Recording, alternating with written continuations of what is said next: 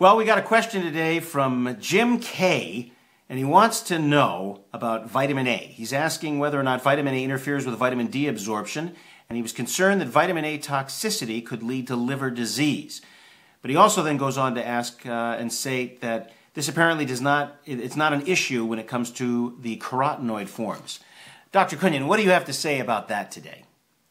Let's start with the unproven assumption that vitamin A interferes with vitamin D absorption, when the correct interpretation would have to be that vitamin A toxicity can interfere with activation of vitamin D as from the 7-dehydrocholesterol form into the 25-hydroxy cholecalciferol form, which takes place in the liver. Toxic liver doesn't perform that step very well. And it's conceivable vitamin A could make that interference, but not at normal doses of 5,000 or 10,000 units a day. In fact, it's very reassuring to know that Mother Nature created a very powerful retinol supplement called liver. Liver is the mammalian storage for vitamin A as retinol. So what you're saying, up to millions of units. Now, so in liver, to finish the thought, it was found that polar bear liver in particular could store so many thousands of units of vitamin A retinol per gram that you could get toxic just eating a normal portion of polar bear liver. But beef liver, lamb's liver, and porcine liver do not do that. So in everyday life here in the USA, it's a non-problem. So the average human, for example, the liver in a human being holds about 2 million units of vitamin A. Isn't that Even correct? More. Okay. 2 to 10 million units. Okay. How long would it take in a normal dietary intake of 10, 20,000 units of vitamin A? And that's not hard to get if you're eating liver as a part maybe twice a week of your diet, where a quarter pound of liver contains roughly 50,000 units of vitamin A. Of course, the issue. A pound might have therefore 200,000 units, as compared to an egg which has maybe 2,000 units.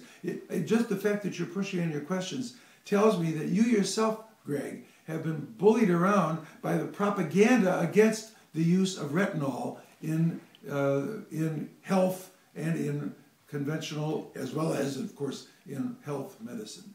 So here in a product like Ololoa, we're not providing a mega dose of vitamin A. We're providing a supporting dose of vitamin A. The most accurate way to describe it would be a physiological dose. A physiological dose. Well within the physiological range of perfect safety.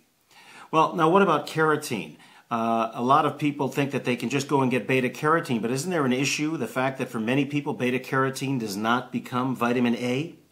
Well, carotene, especially commercial forms of carotene, are very often oxidized by the time they reach your palate. By the time you swallow them, they've already been altered.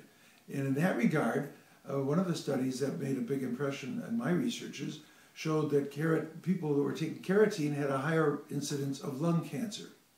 Oh, that's interesting, isn't it? Well, it turns out carotenoids are the natural antioxidants for the low oxygen tension tissues.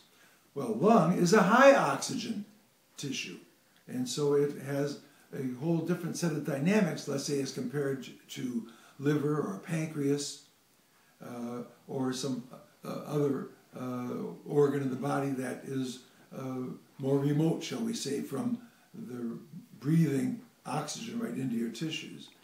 And so I haven't heard a connection between carotene and pancreatic cancer, let's say. But again, oftentimes beta-carotene does not become vitamin A. Is that correct? Beta-carotene does become vitamin A, but it requires an enzyme in the intestinal tract to be working, and that turns out to be a thyroid-dependent enzyme. So if you're one of the millions of people with compromised thyroid function, it doesn't necessarily work so well. And so people are being bamboozled into thinking that carotene is an adequate vitamin A source, and it is not for many, many people. And out of our scientific approach, we're trying to give these people who are otherwise in danger, for example, cervical cancer, where vitamin A is a direct protection against cervical cancer. It can even reverse cervical cancer once begun. I mean, it's that important. Vitamin A is a direct counter to the cancer carcinogenic factors. It's not the only such, but it's an important one. We're providing for that in Olaloa. And to say that Olaloa is toxic with its vitamin A at a physiological dose is pure nonsense. Great. Thank you so much, Dr. Kunin. There's more.